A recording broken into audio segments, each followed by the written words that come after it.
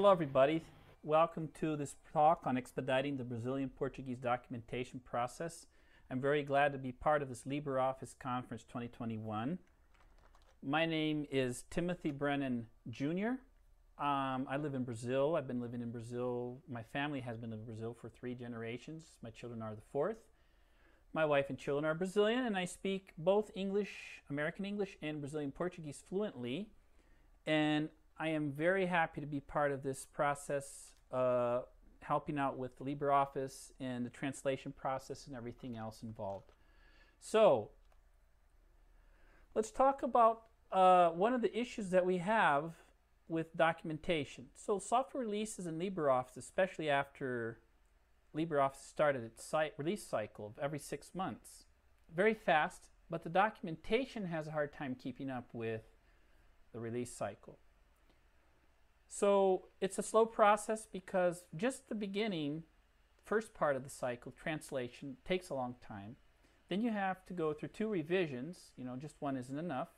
And finally there's the publication process.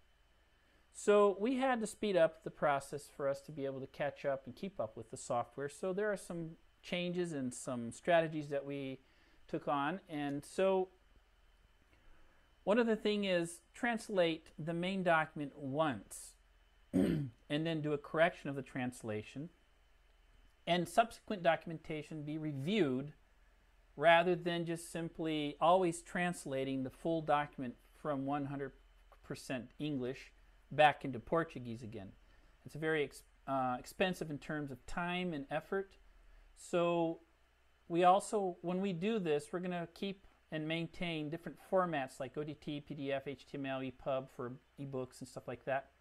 So when we update a new version, we can update also our centralized repository, I guess you could call it, where we keep our documents. So with that, all we need to do is review the Portuguese version rather than translate the whole thing from the beginning. So what do we do to speed up the translation part? We actually use an online open source service. We're going to talk about that very soon. We upload the file, ODT file, have the machine translate it and download it. That's simple.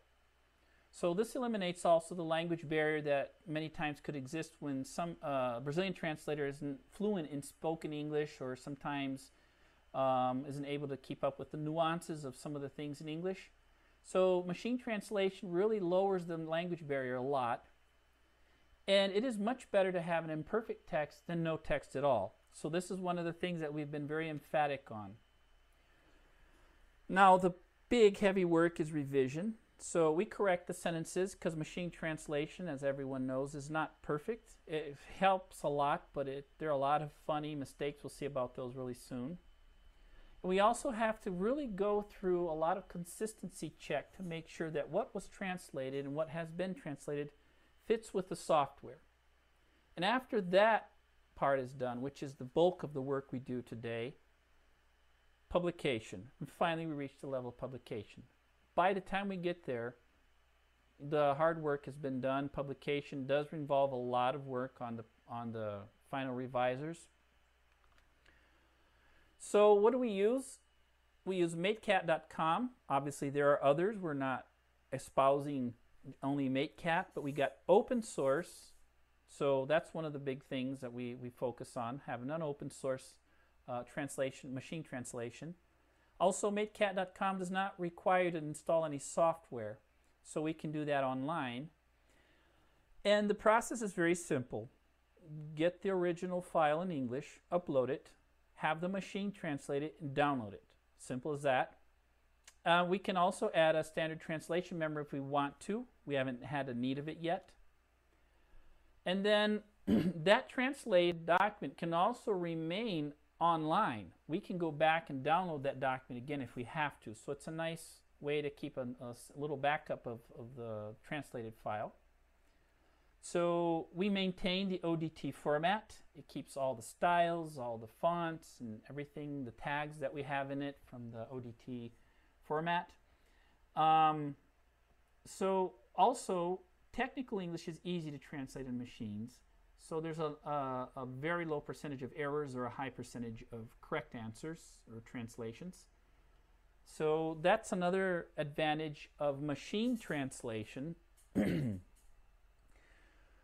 Now the big work is correcting the machine errors and translator errors, and that requires, you know, at least for you to be good in Portuguese, so everyone on the team is fluent in Portuguese, and have a good working knowledge of English and be able to compare between one language and the other. So there are a lot of contextual errors that have to be checked. Software elements have names that can confuse the translator, for example.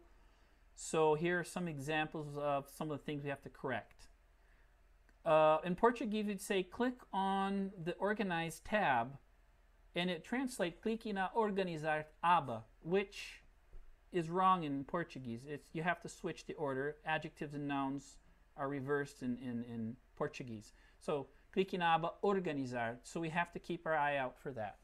Some humorous and funny things that happen, and we also have to sometimes stop and really think about what we're reading.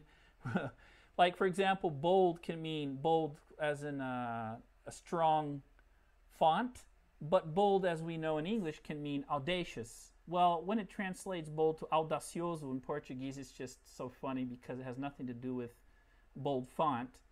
Then we have deck. Deck can mean a deck of cards, but it also can mean a deck like an extension of your house, in front of your house, something like that. So the word baralho is specifically deck of cards. It has no margin for other meaning. So a lot of times we have to change that. In fact, we've changed deck to painel, which is something more like panel.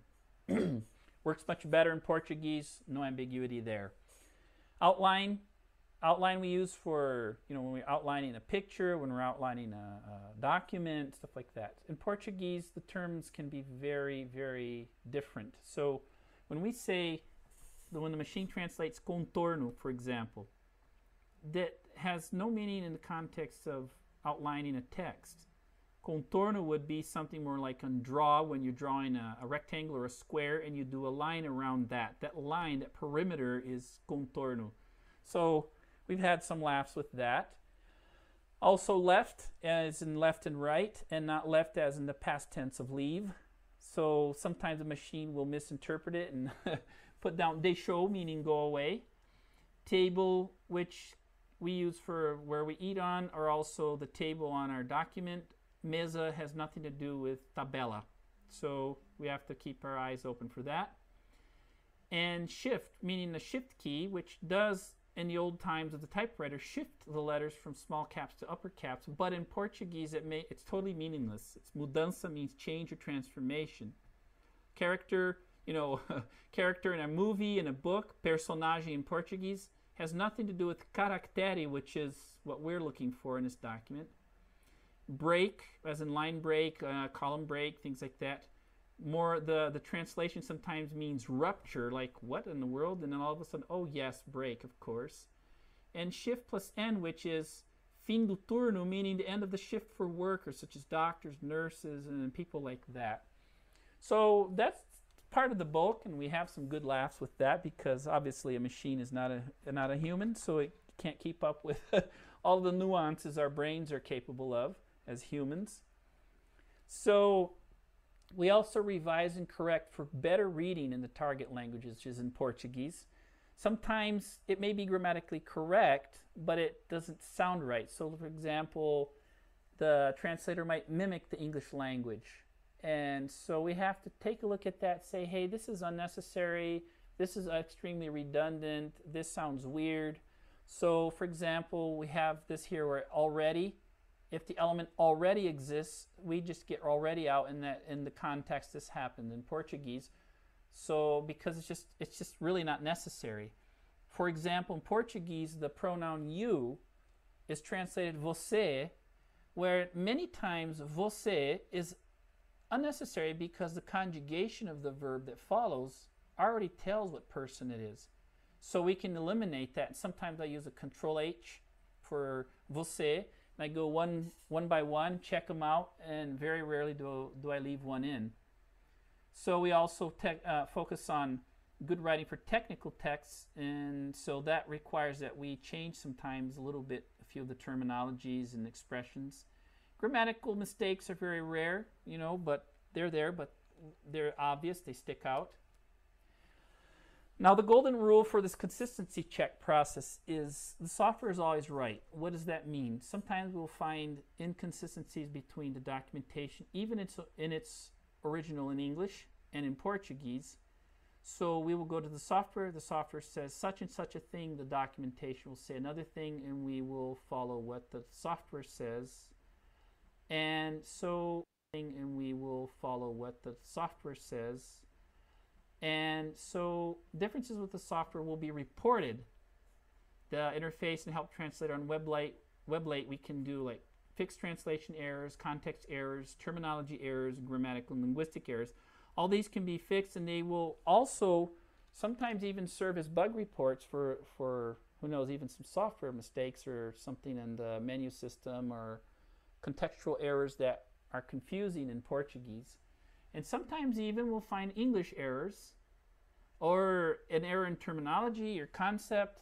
So one of the nice things about being in a documentation team has been that we are able to help out with some development, you know, not on the level of a programmer. So how does a team being managed right now? So we have a channel on Telegram, instant messaging for quick communication during the week, and we call people to join during the week who are on the team on Papo Libre, which is LibreChat in English, and we use the documentation, Jitsi documentation platform for us to chat. That's our 1 hour a week meeting. We discuss anything LibreOffice, from technical issues to minutia of how the proper hyphen or, you know, half hyphen or dash or whatever, these things we've talked a lot about. And we try to keep it an hour. Sometimes we go about 10 or 15 minutes over time.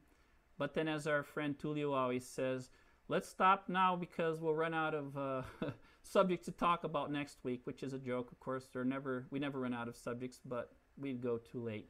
But anyways, it's really nice, these meetings on a weekly basis. And some of the earnings we've had, I've learned a lot of LibreOffice on a software level just by reviewing the documentation in Portuguese. It forces me to think in 2 languages and forces me to use the software in a manner that I wouldn't if I weren't doing this. So I learned a lot about styles, formats, advanced techniques, databases, mail merge, security, all kinds of stuff, safety and everything. Chapter, and so each of us grabs a chapter. We put our names on a spreadsheet, and when we're done, we let everyone know, and we check to see if anyone else has got another chapter. If that chapter hasn't been taken, we will take it and move on to the next one. So our knowledge of professional documentation creation has increased greatly. How to organize ourselves, to get tasks done, the assembly of the final document where Olivier sets up the master document and the chapters and everything. Our language expands. Particularly in my Portuguese language, has developed quite a bit just by listening to different ones talking in Telegram and our chats on Jitsi and everything else, IT terminological knowledge and everything. So we get to participate in the development of LibreOffice software with the international team. This is a really nice thing too. We start getting more involved. And of course, teamwork, I mean, what can I say? Teamwork is always the best, you know. So after all of this time, we've done this. Here we have Estante do LibreOffice, which is something equivalent to LibreOffice Bookshelf. And this is, of course, an older picture. As LibreOffice is always updating, the documentation is also. And we have our team here of people, and so basically we have, from this point forward, I'm going to show you here, I'm going to go around this area here. And so we have Jackson Cavalcanti, we have Tulio, we have Olivier, which most everybody I'm sure already knows too. And we have Christina, we have Diego, and down here we have, what's his name? Rafael Lima. This is our roadrunner. His name is Raul Pacheco. He's our roadrunner because he's so fast and he does everything faster than anyone. He leaves us in the dust with his work, so He's well known in our group for that. And we have here Luciana, and then we have Marcia, we have Flavio Schaefer, and we have Vera Cavalcanti, and this is myself here. Everybody, thank you so very much. This has been a great opportunity to be a part of this team, worldwide team, international team of LibreOffice. I've learned a lot, and I have so much to learn yet. Thank you very much for this opportunity, and I am open for questions, and hopefully I'll be able to answer them.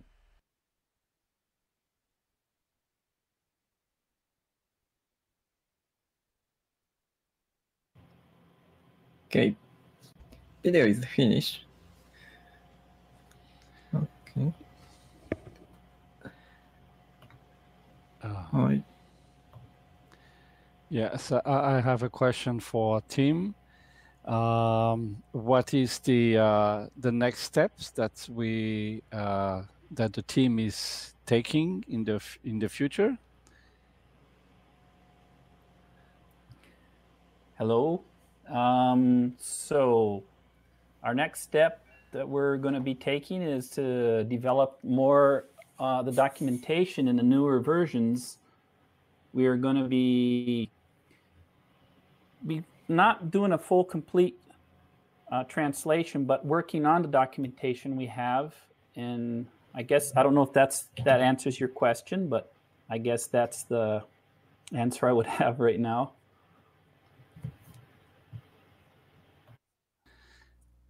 Yeah, that is an interesting because since we have eliminated the translation, and one of the things that we have asked upstream is that the new developments in the English documentation, that we get a specific section to indicate the changes in the books, so that we can go directly into the new parts and new pieces of documentation and just translate what is there.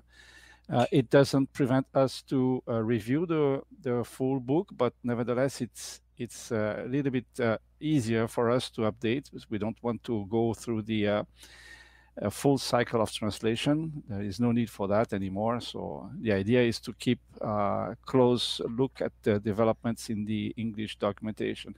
And our experience in Brazil, I think it's very advisable to reproduce into other languages. One of the things that it really matters is that machine translation is lowering the barrier, as Timothy said.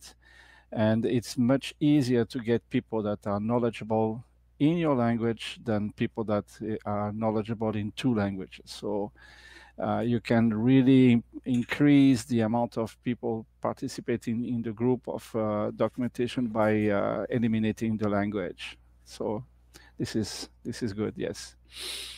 Yes, it's true. I've done some translation work, and definitely the machine language translation has expanded much our capacity to save on time and focus on quality documentation. Yeah.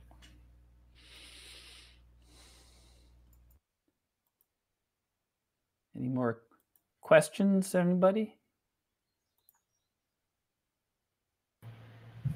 So, room is nothing. Okay, my question. So this is so very interesting talk. Because so Japanese community so also challenges the documentation translation, but so we can not success now. So machine translation is so easy, but so translation quality is not good now. Yeah. So Brazilian Portuguese is so machine translation quality is good or not? But that's your question about the quality? Yes, the quality. Yes. The quality is good. I think one possible thing that helps is we share, English and Portuguese share a similar script system. If my knowledge of Japanese writing system is correct, I think there are 2 or 3 writing systems, right? Yeah. So I don't know how that works on a machine translation level, because I know nothing about Japanese language. I mean, very little except. So it has worked very well because, like I said on the presentation, there are some small differences, but structurally, Indo-European languages, the script are very similar. There are some just switches around grammatical structures, but the quality is excellent. I mean, I can attest to that. I've been a part of the process. The quality is very high, and I think it's like Olivier mentioned just now. It is something very interesting to check into, and I'm sure the people in Japan who would work on a team like this, who are working on a team like this, would have their own sets of challenges. But I believe facing these challenges is what helps develop new technology. So. Yeah. yeah. I know that one of the advantages of using machine translation, especially for European language like Portuguese, is that the amount of vocabulary of the technical English is very shallow. And so there is, although Timothy mentioned some mistakes, the number of mistakes is very low. And the technical English is not a very rich English, so it's very limited in terms of vocabulary, and we pick 1 or 2 mistakes, but it's not like translating Shakespeare. Probably the number of mistakes would be much higher. So this is an advantage. Yes. Yeah. To me, machine translation is like a bilingual dictionary on steroids, I guess you could say, with lots of options and capacities. It just enhances our translation capacity. I remember years ago when I would translate from Portuguese to English or vice versa, I would use an actual paper book dictionary, and go through and everything.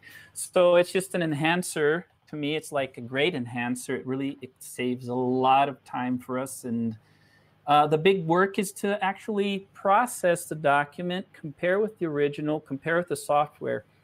For example, I have to have LibreOffice in Portuguese, a second installation of LibreOffice in English to check what the language is in English. So then when I'm doing the documentation review, I'm also doing screenshots and everything. That's what we all do in our team. So it's very interesting. It really pushes us to develop as humans. Even though we're using machines, we are developing ourselves. Yeah.